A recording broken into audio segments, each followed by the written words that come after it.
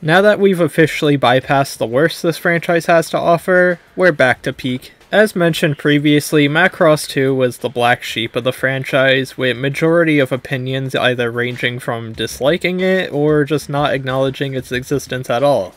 However, Macross Plus is kinda the exact opposite.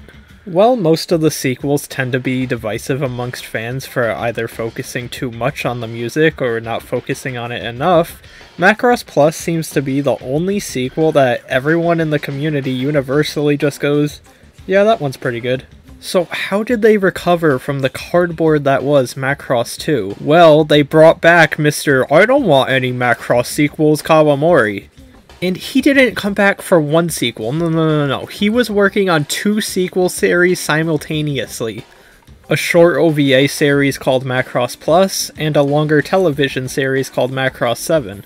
And as excited as I am to cover Macross 7, Macross Plus did come out first, therefore I will be discussing it first. So what was it that inspired Kawamori to come back, despite being so against the idea for all these years? Well, I've seen some people try and claim that it was his distaste towards Macross 2 that inspired him to come back.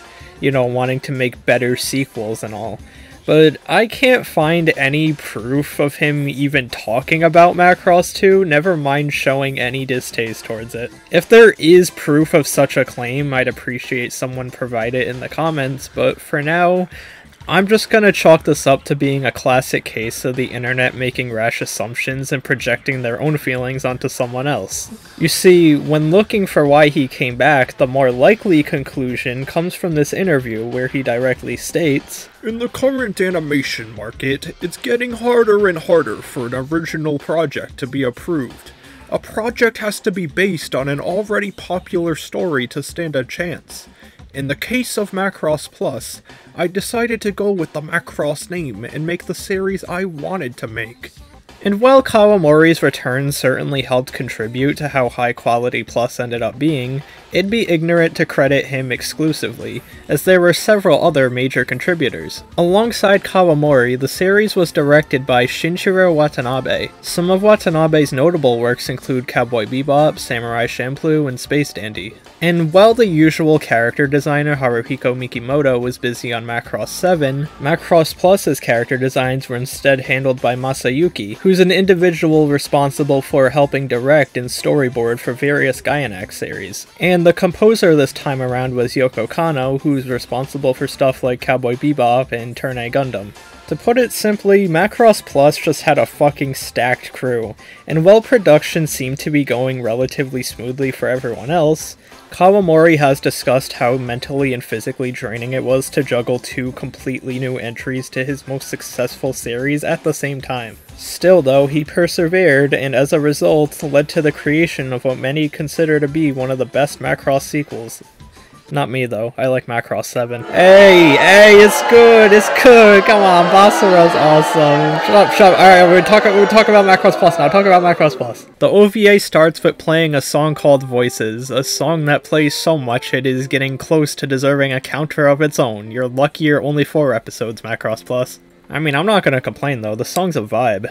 Not that I could actually play it for you though, due to a certain group of beaters. Anyways, as the song plays, we see 3 kids playing with some doohickey planes, who I could only assume to be our main trio, because why wouldn't it be? We then cut to present day, where we meet the protagonist of our story, Isamu Dyson. And he's currently engaged in a fucking incredibly animated fight scene. Seriously, while I prefer the aesthetics of Do You Remember Love, I can't deny that from a pure animation standpoint, Plus is the best this series has ever looked. Apparently when working on this series, the team visited real US military bases where they took training sessions on dogfighting and air combat in order to get a feel on how it's done. I'm sure they didn't actually fly around on planes and shit, they probably just like were explained and demonstrated, but I like to think Kawamori piloted a real Valkyrie. Anyways, these studies seriously show, because the movement and camera work is unlike anything we've seen up until this point, it's fucking awesome. What isn't awesome, however, is Isamu's attitude, as he keeps disobeying orders and endangering both himself and others when flying. Whoa. So how do you punish someone who flies planes recklessly? You send them to the planet of Eden to become a test pilot, and what do you know, he's actually excited about it. Upon arriving to Eden, he's brought to a conference where they explain a project they're working on. This project includes implementing a fold system that's normally found in large ships like the Macross into standard Valkyries.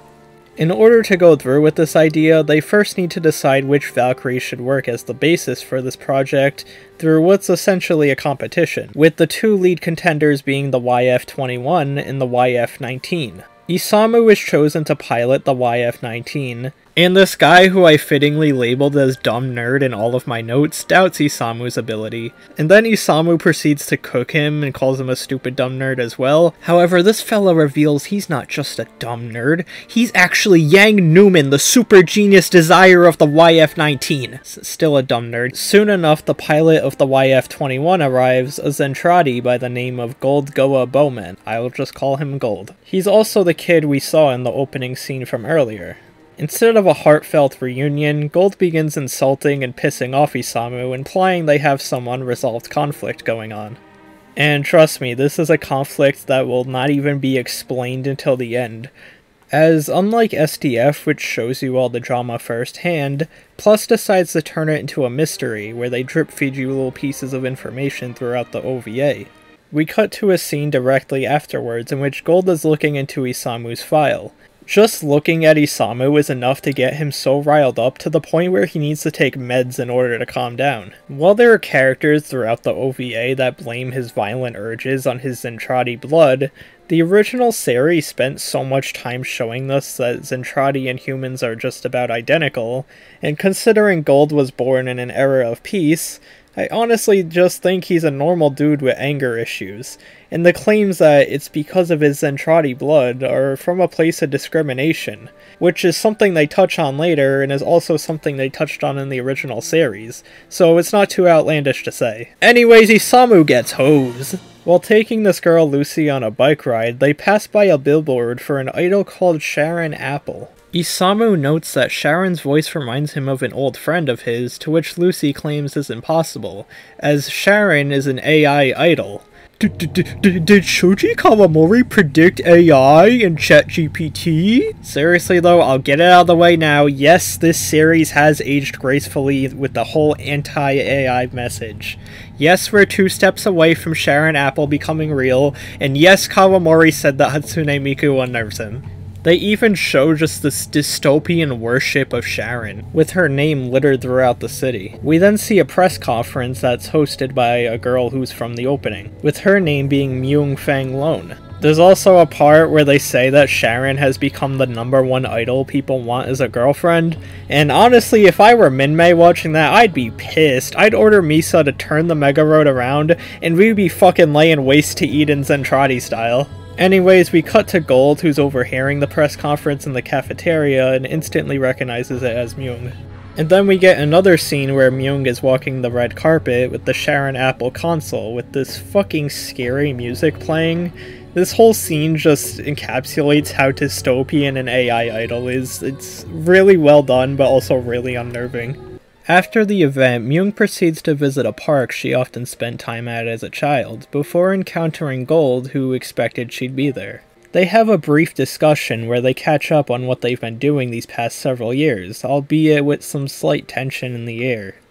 As soon as Gold notices Myung's uneasiness, he tries comforting her, hugging her and telling her just to let go of the past, until boom, Isamu shows up. And they clearly still have some beef, cause Gold and Isamu immediately break out into a brawl, which Myung quickly breaks up, telling them things aren't the same anymore. The way this scene is framed with both Gold and Myung being hostile towards Isamu leads the viewer to believe that Isamu is the cause of whatever broke their relationship. Which, considering he's shown to be nothing but a reckless hothead up until this point, is a pretty reasonable assumption. And to wrap up this episode, we have a gorgeously animated scene in which Isamu and Gold have missile dodge test runs. While Gold completes his task with ease, Isamu fumbles to the point where he even gets in the way of Gold's practice, thus making him fumble too. As Gold's anger towards Isamu boils, his meds begin to wear off, sending him into a traumatic shock about whatever happened between the trio. While in a daze, he loses control of his Valkyrie and begins crashing downward. Isamu kinda just watches, smoking that pack watch for a bit, but he still pulls through at the last second to save him. And how does Gold repay him for this? He lets his anger get the best of him, perfectly calculates how to kill him, and proceeds to slam Isamu's Valkyrie down while landing, causing a massive accident, nearly killing him. Well, that just happened. Shut the fuck up, Ultimate Spider-Man! Get off of my channel! Episode 2 starts with Myung strapped to a brainwave doohickey device. To further elaborate, Sharon Apple isn't a complete AI. Rather, Myung is sort of her puppet master. While she doesn't have 100% control of Sharon, Sharon still responds to her brainwaves. This scene is them simply setting up for the concert, a concert that, out of sheer curiosity, Isamu attends. Also, Lucy and Yang are there. While they enjoy a nice evening, Gold is held at the base for questioning about why he attempted murder, and he simply just proclaims, "Oh no, my finger slipped." After all the hype surrounding her, we finally get to see the Sharon Apple concert. And honestly, yeah, this is easily one of the highlights of the OVA. Both the visuals and the songs fucking hit it out of the park. While the songs are very bizarre and abstract, they still sound really pleasing, almost soothing in a way. And as for the visuals, they blend 90s CGI with some trippy hand-drawn shit that utilizes all sorts of colors and flashing lights. You never know exactly what you're looking at or what you're listening to, and yet you can't look away. They did a fantastic job conveying how dystopian yet hypnotic Sharon Apple can be, which is fitting because her songs are literally putting people in hypnotic trances. While everyone's distracted, for some fucking insane reason, Yang decides to test his hacking skills by trying to hack Sharon Apple, which is just as risky as it sounds, but he somehow succeeds. When he orders Sharon to come to him, we get this really simple yet awesome shot where it looks like she's about to come to him, but she actually goes to Isamu. This is very obviously due to her synchronization with Myung and her inner desire to be with Isamu. After the concert's complete, we get another awesome test flight scene where Isamu draws a dinosaur bird in the sky, only to be followed up with fucking Valkyrie paintball, hell yeah. This montage is basically just Isamu flexing how cool he is, and the animators flexing how talented they are. Only to show the Colonel scolding Isamu for being a dumbass. Which, yeah, he is, but Isamu gets mad and punches the door, that'll show him. We cut back to Myung, who seems to have reunited with her old friends, Kate and Morgan, who have apparently started a family together. Cause Morgan, he's chill as fuck, he gets hoes. Anyways, being around old pairs causes Myung to reflect on her past some more, with Isamu and Gold comforting her as a child. And in the midst of these flashbacks, they decide to play My Boyfriend as a Pilot! We are so fucking back, real Macross content. Yes, it's a shitty karaoke rendition by Kate, but as long as there's a QQQQ there, it's fucking peak. Anyways, Myung is fucking lame and doesn't want to sing My Boyfriend as a Pilot, proclaiming that she quit singing a long time ago. Anyways, as Isamu goes to check in on what Yang's up to, he sees that he's still trying to hack Sharon, and then she just creepily turns to face him for a little bit. If I saw that happen, let's just say this dumb nerd wouldn't have a computer anymore. He then gets a call from Kate, asking him if he knows why Myung has given up singing. He says he doesn't know, and proceeds to get pissed off once she mentions that she invited both him and Gold to their hangout, because he fucking hates Gold. Myung then overhears the phone call and proceeds to leave, not wanting to see either Isamu or Gold, as she wishes to avoid thinking about her past in any way, shape, or form. And then when she leaves, poor fucking Gold pulls up and is like, "Hi, she did my boy so dirty, leaving my goat like that, all so she can mope in her room about how her life sucks and she wants to die." Isamu's also moping, spamming M on his keyboard, which... that's an oddly specific thing I can relate to. Like, when I'm depressed, yeah, I will just go in my search bar and spam a random key until my dumbass cat sits on the keyboard and downloads several porn viruses that brick my computer. Fuck you! Soon, both Isamu and Gold receive voicemails saying that the concert hall that Myung is located in will burn down in 30 minutes. And judging by the fucking ominous camera shots, we can very clearly put together that this is Sharon Apple's doing. After being woken up to the fire, Myung tries to escape only to find out the doors have been sealed shut. Thankfully, Gold arrives on time and keeps charging into the door, only for Sharon to be like, alright, this guy's a fucking dumbass, and she just opens the door for him. After getting through a sequence of closing doors that almost crush him to death, they thankfully manage to escape. Isamu also shows up at some point, but he's too late, he's a bum. Later on, Myung wakes up to find that Gold has been treating her this whole time. However, after noticing Gold's own wound, Myung decides to treat him in return. After a bit of discussion and pondering who could have caused the fire, Myung soon reveals her desire to relive the past where her, Isamu, and Gold are all still friends.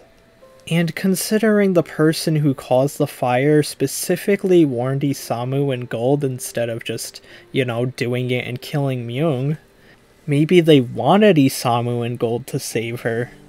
After fumbling, Isamu sees the now injured Gold and, as any mature adult would do, decides to make fun of him for it.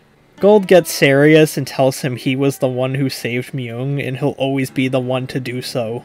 This ends up pissing off Isamu, further stirring the pot between them. A pot which eventually spills over in their next training session as they break out into a full-on duel. Despite being a relatively honorable duel where they just stick to melee combat, Gold once again lets his urges get the best of him and shoots Isamu's Valkyrie point blank with a real fucking gun, leaving us on this insane cliffhanger that implies that Isamu just got blasted. I mean, obviously he didn't, he's the main character, but what the fuck is this guy's problem? Episode 3 starts with Isamu sleeping in the symbiote. As someone who loves wacky sci-fi technology, I'm glad that it becomes more and more prevalent as this franchise goes on. If we don't have the Macross Frontier Scrimblow phones by 2050, we have failed as a species. Anyways, as Isamu wakes up, he sees Myung standing above him, who heard about the accident and tells him he's been unconscious for 2 days. Bro must have heard about the medical bill because he just tears off his life support and tries running out of there with nothing but sheer willpower. As for Gold, he's being confronted by military higher-ups about the incident, to which Gold again just claims, I don't know, it was just an accident. And then he tries turning it on Isamu, claiming that Isamu loaded the gun so he could kill Gold. But nobody in the room believes him, not because they trust Isamu, but they think he's too much of a dumbass to sneak in a loaded gun. Gold counters this argument by pointing his fingers to Yang, who is easily smart enough to help Isamu pull off such a thing since he's a dumb nerd. The captain gives us our first glance towards the discrimination that Zentradi go through, as he's unwilling to buy Gold's argument due to his Zentradi blood. However, the colonel vouches for Gold, saying that he isn't the type of guy to bring his personal feelings into a training match. And this thankfully works, as they let it go for now. Back on the elevator, the colonel reveals that he's well aware of Gold's situation with his anger problems and the meds, but he's still willing to stick up for both him and Isamu due to his faith in their abilities as pilots. This faith in them's pretty understandable, because Isamu has somehow driven all the way to the woods despite his life-threatening injuries. And then he eats a shitty apple, spits it out, tells Myung to eat the shitty apple. Then when she asks why she'd do that, he's all like, well, you don't know if it's a shitty apple if you don't try it yourself. Then she eats the apple, and yeah, it's shitty. I feel like I just described a Rage comic. And Rage Myung does. She talks about how Isamu is always a reckless dumbass, like that time he led them into the snake pit to get some dinosaur eggs. She says that Gold saved them by bringing a gun, and Isamu gets pissed being like, oh, so you like Gold better than me? Before storming off like an absolute man-child. Myung follows him, and he begins to tell her that her being Sharon Apple's producer instead of a singer herself, it just feels wrong. And then he sees a dinosaur pass by and he's like, oh, cool dinosaur, and he fucking leaves her. This man is actually delusional. But I guess he went back for her because he returns to the hospital with her in the back of his bike, a sight that infuriates Gold. He charges at Isamu, where another brawl breaks out between them. And the fact that Isamu is putting up somewhat of a fight despite his injuries means either Isamu is a fucking beast or Gold is a fraud. As Myung goes to break it up, Isamu accidentally hits her to the ground, Spider-Man 3 style. Shit, maybe he really was in the symbiote earlier. And before Gold could beat the shit out of him, Myung begins to have a nervous breakdown. She screams about how their immaturity and their violent nature is what caused their rift. And then she says that she quit music because she was struggling to make a living off of it, and as a result turned to supplying emotions for Sharon, which was an easier way for her to get by in the music industry. And while I could understand her struggle of not being able to make a living off of her music, this would be a bit more believable if she sang more than one song the entire OVA. I mean, it's a good song, but you can't make a career out of one song. It's no wonder you fumbled and turned to AI. While Gold tries comforting her, Isamu, on the same page as me, calls her a sellout, and then he tells her to quit feeling sorry for herself before storming off, which also causes her to storm off, leaving my man Gold all alone. I think now is as good of time as any to address the elephant in the room. All three of these characters are fucking horrible and obnoxious people. Isamu is an irresponsible hothead who just berates everyone. Gold can be a straight-up psychopath, having attempted murder on Isamu twice by now and refusing to take any accountability. And Myung just runs from all her problems and wallows in self-pity instead of trying to make any notable improvements. While I said Macross Plus is the least controversial Macross sequel, that doesn't mean it's not devoid of any controversy whatsoever. And these three right here are the reason why. They are just all immature idiots who are trapped in this cycle of both physical and verbal abuse. And I've seen people try to say that this makes Macross Plus an annoying experience, only being saved by its visuals. To which I say, not really. Yes, they are annoying and they are immature, but let's be honest, have you met a real adult? In all honesty, I can think of plenty real adults who are just as, if not more, immature than the trio presented in the series. Because, believe it or not, hitting adulthood doesn't suddenly make you the sage of wisdom with full control of your emotions. Adults can and will act stupid, they can be immature, and they can most certainly be annoying. While I can understand how this would turn someone off during a first viewing, to me, it's this desire to see them grow that makes Macross Plus's character writing so intriguing. And despite them doing fucked up things during the duration of this series, they also provide us with just enough examples of them doing good things to instill me with some hope that they'll eventually sort things out. There's the scene where Isamu tried saving Gold when his Valkyrie crashed. Gold is shown to be taking meds in order to control his violent urges. And Myung both tended to Gold's injuries and watched over Isamu when he was in the hospital. While the characters might seem like a lost cause, it's scenes like this that prove otherwise. Deep down inside, they do care for each other, it's just their relationship has been so muddied by something that nobody has had the courage to talk about yet. And it's that question of what happened and how will they resolve it that keeps me interested. But before they can mend things, Myung is called by her assistant named Marge, a man who also works as one of the lead developers on the Sharon Apple project. He explains that in order to celebrate the 30th anniversary of ending the original Space War, they'll be heading to Earth in order to host a Sharon Apple concert. And again, I must reemphasize that if I were Minmay and I saw that for the 30th anniversary of me saving the world with my songs, they were hosting an AI concert, I would be fucking pissed. But Sharon Apple's not AI, her AI hasn't been completed. Wrong! Marge has actually just completed Sharon Apple's AI, meaning she's now really an AI, which means Myung has no real reason to be there anymore besides doing press. But in typical sci-fi horror fashion, this begins backfiring as we see Sharon slowly being able to take control of various technology, all on her own whim. Even dumb nerd Yang's computer gets overflowed with the words Isamu appearing on repeat.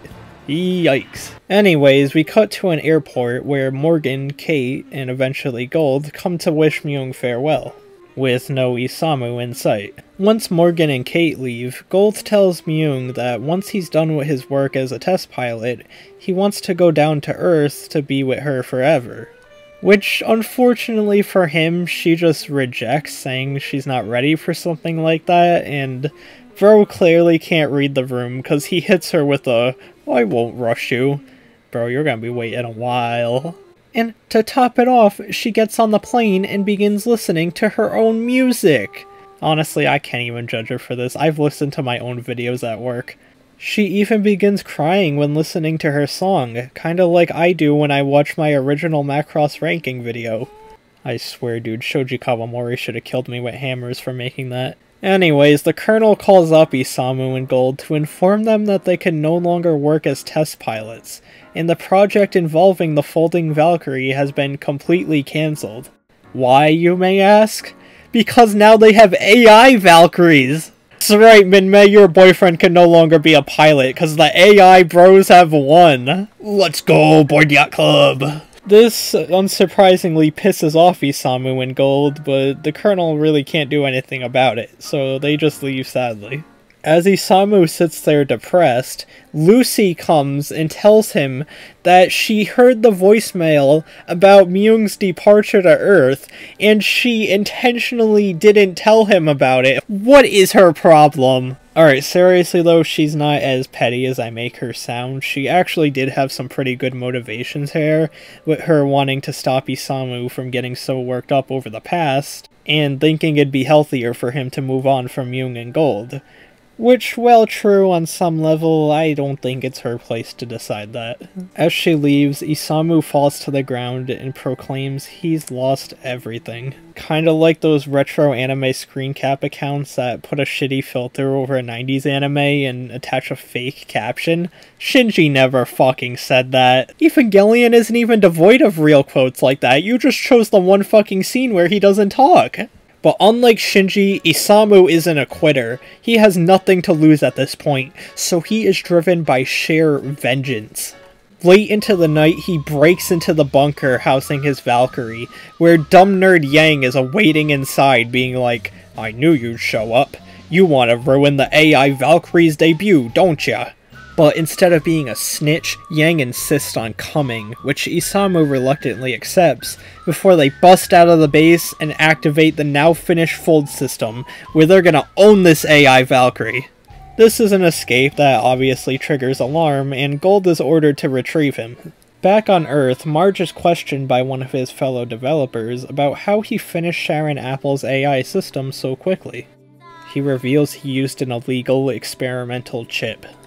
This understandably freaks out the other guy, and he goes to cancel the Sharon concert. But while on the phone, Marge fucking murks him, which Myung, standing outside, overhears, and she runs for dear life. After a bit of running, she soon makes her way into a room, where the cables on the floor begin to entangle her. As she pleads for help, she's only greeted by Sharon Apple, who proceeds to fucking crucify her. And then she begins saying some creepy ass shit about how things will be fine, and she's merely fulfilling both her and Myung's desire for Isamu. So yeah, Myung is just being psychologically tortured by an AI, and this is just a really fucking weird direction for this series to take. The original Macross had its dark and haunting moments for sure, but the way everything was presented still felt like a classic sci-fi flick. But this latter half of Macross Plus, specifically pertaining to Sharon Apple, feel like they're ripped straight out of a horror movie. It's really bizarre, but I also kind of love it. And everything this series has been building up to culminates into the final episode, which is by far the best one in this series. As Isamu continues making his way to Earth with Gold in tow, Sharon slowly begins to take control of all technology throughout the city. And as her concert begins, Isamu's path is blocked by Earth's defense satellites, which leads to a fucking awesome fight scene, where they play my favorite song in the OVA, Information Overload, which, yeah, no, I still can't play because copyright, but just look it up, it's a fucking awesome. As this all goes down, Sharon begins speaking to Myung, insisting that she has a soul of her own now, and it's become her personal desire to make Isamu happy, which he's probably not, considering bro's getting yanked by Earth's gravity while fighting off a million satellites at once. And if this scene wasn't hype enough, once it's done, Gold finally arrives, giving us the long-awaited showdown between the two. Yeah, no, this is by far one of the greatest fight scenes in all of Macross. I fucking love it. Not only just from a pure action standpoint, but the dialogue is also amazing. Because in the midst of this intense battle, they're just bickering over the pettiest shit. They're arguing about shit like, I bought you 13 lunches in high school, or, Isamu, you destroyed my project. It is the perfect showcase of how fucking petty and bitter these two are. And it concludes amazingly with Gold launching a massive barrage of missiles at Isamu, which seemingly wipe him out for good. And this idea that he actually killed Isamu, it triggers flashbacks that fully show us what happened to break them apart. Unlike other Macross series where the drama is the love triangle, this series takes place post-love triangle, and the drama stems from the result of it. Unlike Minmay, who eventually handled her loss like a champ, Gold just fucking lost it. The minute he saw Myung and Isamu sharing a tender moment together, he just went berserk. Not only did he knock out Isamu frame 1, but he shoved Myung to the ground and fucking teared off her shirt. But before he could do God knows what, he looks up and sees his reflection, which makes him realize, I fucked up big time. This moment apparently traumatized him so much that he just blocked it from his memories. Well, at least he blocked out the pieces where he was the one hurting Myung, cause in his head, Isamu was the one who was harassing her and he merely protected her. As for why Myung and Isamu didn't tell him the truth, they honestly just pitied him, and they didn't want him to deal with the guilt over what happened, so they decided to play along with it, hoping that if they just stopped talking to each other, they'd all eventually move on. This is a very mature topic for Macross to be tackling, and it's honestly really refreshing.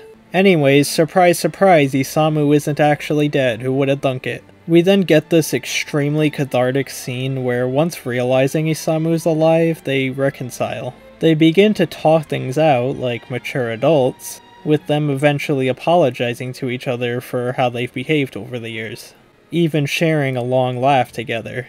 So while yes, the characters were annoying, it was that immaturity that made this scene all the more satisfying. I genuinely love it. But before they can celebrate, they begin hearing Sharon's music, and Yang, who I completely forgot was chilling in the back of Isamu's plane the whole time, detects an incoming Valkyrie. This Valkyrie is soon revealed to be the AI-controlled Valkyrie mentioned before. And by AI-controlled, I mean Sharon's the one controlling it, much like every other piece of technology in the city. While they begin dealing with the Valkyrie, Myung attempts to escape from the SDF only to realize that the guards have also been brainwashed. She eventually manages to escape from them in an elevator, and even somehow manages to grab one of their guns. As Isamu and Gold continue their fight, Sharon begins speaking to Isamu, insisting that Myung has served her purpose, and now she wants Isamu all to herself. Worried for Myung's safety, Gold decides to fend off the AI Valkyrie by himself, ordering Isamu to go save Myung. And as Isamu makes his way to Macross City, we get a scene in which Sharon activates the original SDF. And as a fan of the original, this scene is genuinely fucking haunting. Not only is the music ominous, but seeing the Macross, a ship that has acted as a symbol of hope, a place that once felt like home, being turned into a mindless tool of destruction by an AI, it legit gave me fucking chills. This is how you bring back the Macross in an interesting way, Macross 2.